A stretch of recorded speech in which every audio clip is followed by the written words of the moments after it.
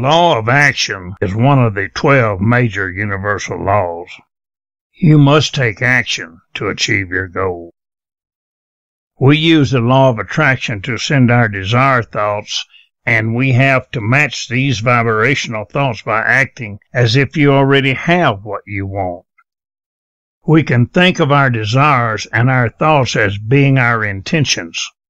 We take physical actions to match those intentions.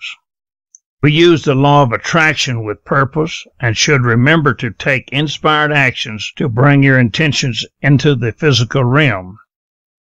The universal law of action states that no matter what you feel or know, no matter what your potential gifts or talents, only your actions bring them into life. This law shows the importance of action steps as a way of extending the law of attraction for bringing consciousness into physical form. It really is not enough to believe or even know something with your mind. It requires action on your part to bring that something into reality. We must take physical steps to bring our desires and dreams into the material expression that we can see and feel. I like the action plan of Jack Canfield and Mark Victor Hansen when they developed the rule of 5. This is where they did 5 things every day that put them closer to their goal. After setting up a goal through the law of attraction, I think that anyone doing 5 things a day towards their goal will succeed in bringing their goal into life.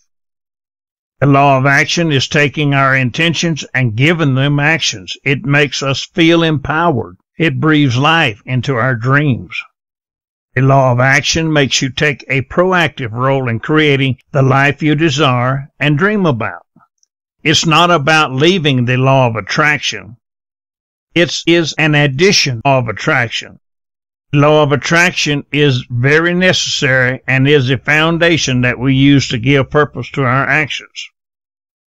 First, find your desires and then take reasonable steps toward those desires. As you start taking steps forward, you will notice that there are more avenues opening, which allow for more steps in creating your desires. We can spend days and months dreaming about the new home we dream of having someday. We can use all of the positive affirmations and use creative visualizations to support our goals. But we need to take specific action steps to bring it into existence.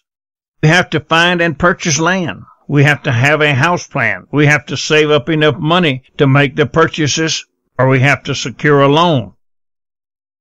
These are all actions that we have to plan and apply to our desires and dreams to bring them into fulfillment. There are several different types of actions: physical, emotional, mental, and spiritual.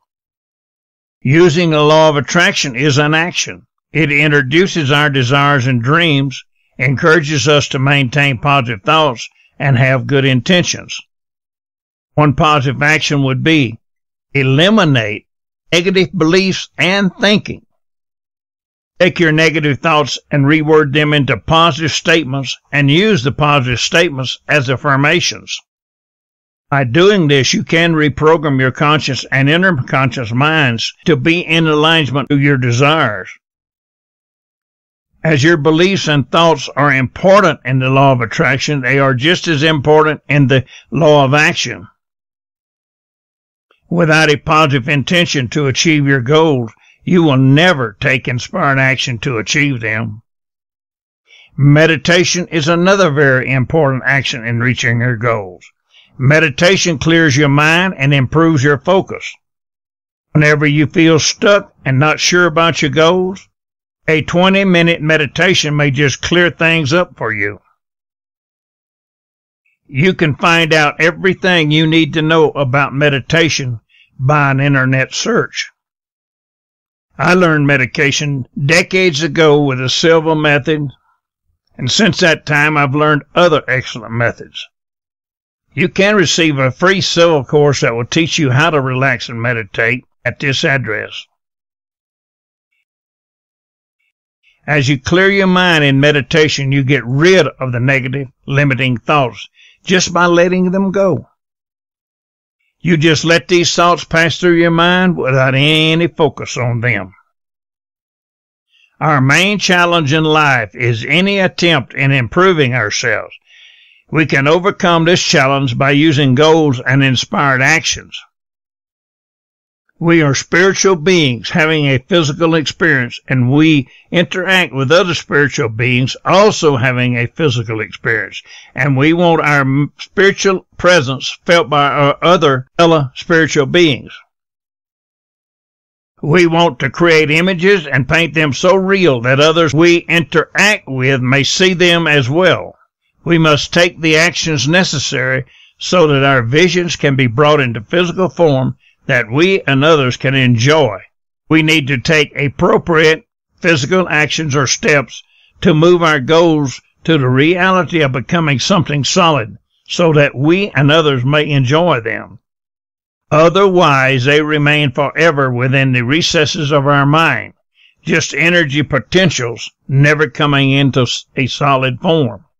It is the use of all the universal laws that create our everyday reality. We learn to blend and use these laws in our everyday life that leads to having the things we desire and dream about, coming forth into physical form.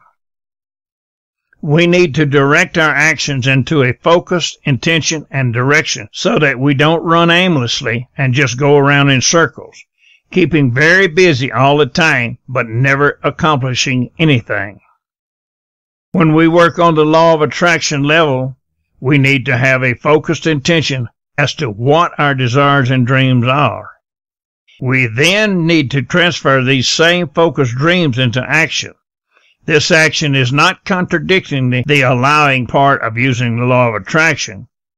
Allowing is removing all doubt as to our receiving our desires or dreams. Actions are always required to bring a desire into physical reaction.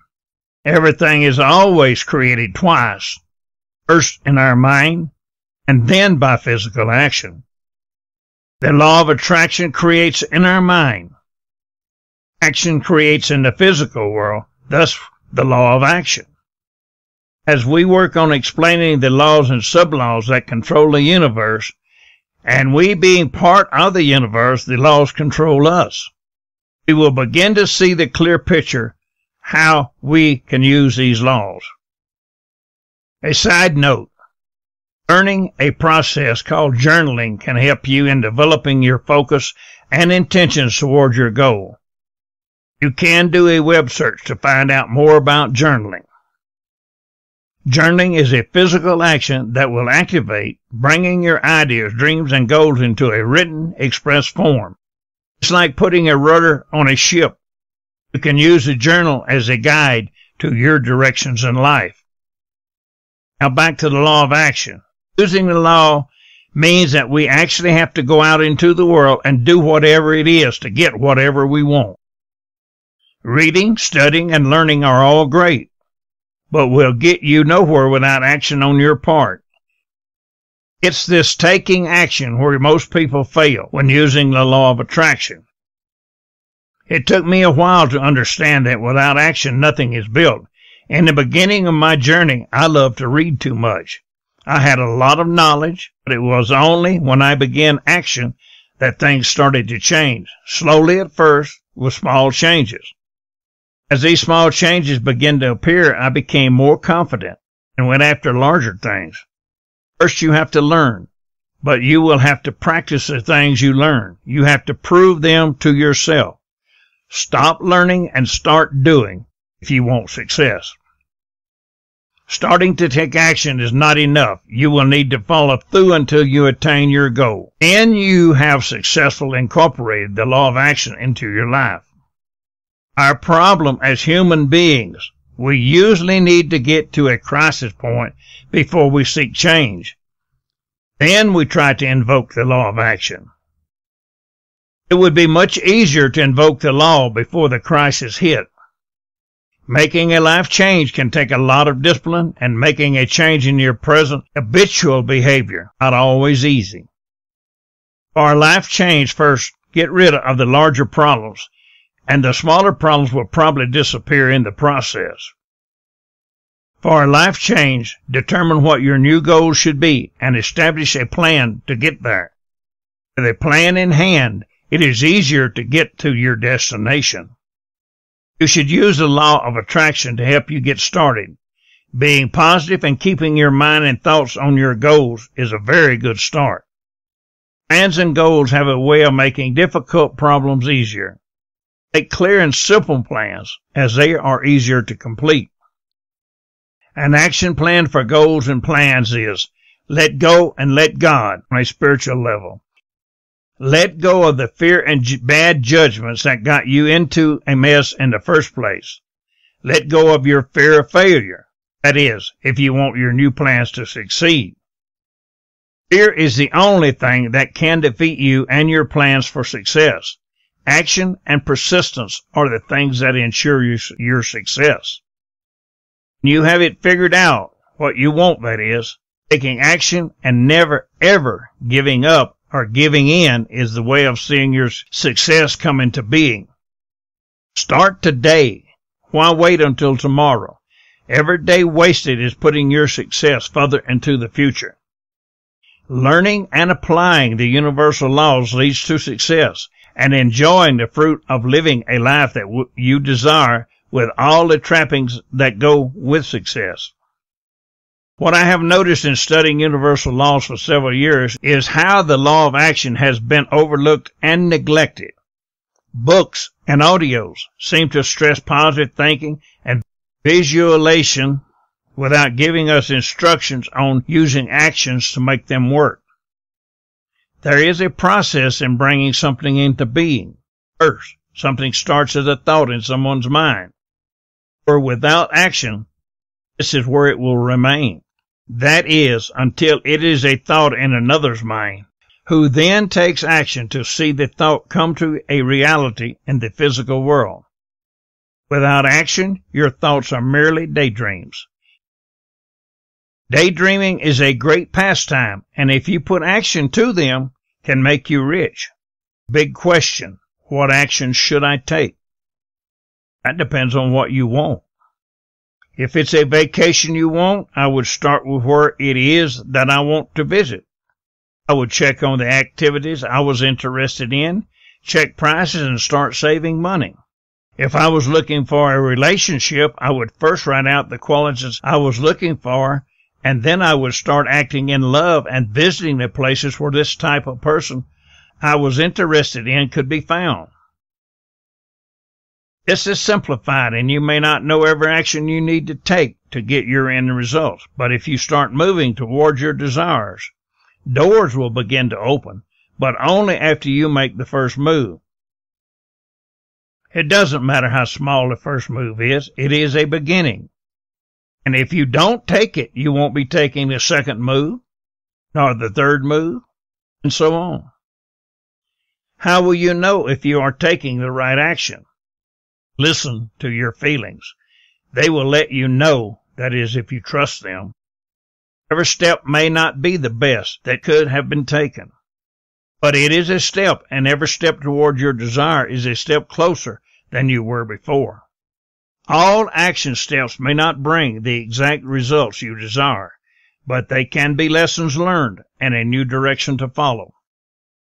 Just remember that any step that keeps you moving forward is putting you closer to your goal, and you will come out on top. Like most everyone else, I have not always taken the correct action, but in taking an action, I was closer to my dreams and goals than before. Take the first sincere step, and good things usually follow. When I have a dream or set a goal, I trust God to provide the ways and opportunities, and I trust myself to take appropriate actions. I have made these actions a habit. Coming into greater alignment with the universal laws has made a huge difference in my life. I wish the same for you. This lesson is an invitation for you to discover and use the amazing power of the universal law of action, added to the universal law of attraction. Ask yourself, what can I do today to move myself closer to my desires? What step or steps can I take? Each action step you take is bringing your intentions closer to creating the life and future in line with your desires, dreams, and plans.